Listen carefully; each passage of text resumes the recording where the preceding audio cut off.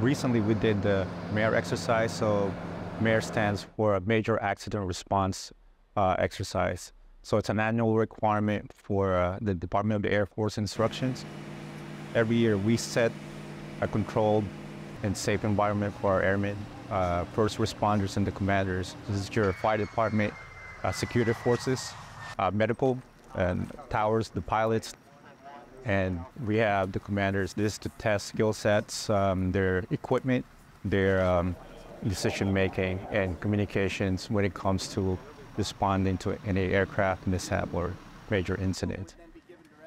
Again, practicing your skills every time, right? So we do this to test their equipment, like what I said earlier, decision-making. So if something like this happens real world, right, that we're always ready, and our response is just second nature.